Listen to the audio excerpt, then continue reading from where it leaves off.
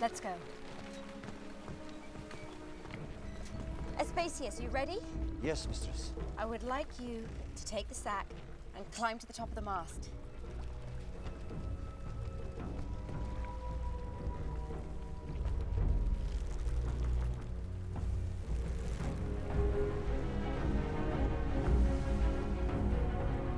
And now, lady, will you finally tell me what the point of all this is?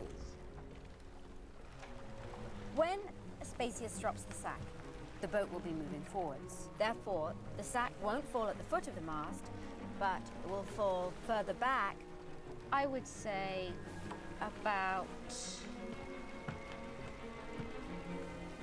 here. And what is so special about that?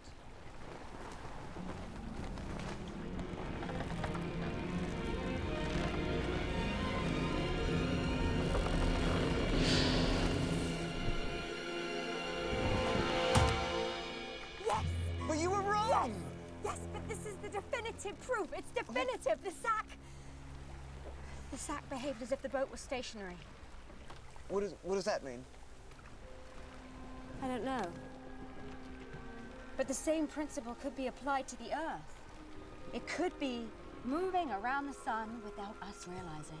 Ah, Aristarchus. Exactly. Why do you torment yourself with that, lady? Ptolemy's not perfect, but it works. Orestes, but you were the one who... Well, a few years ago you weren't so pragmatic, prefect. Well, a few years ago I talked first and thought later.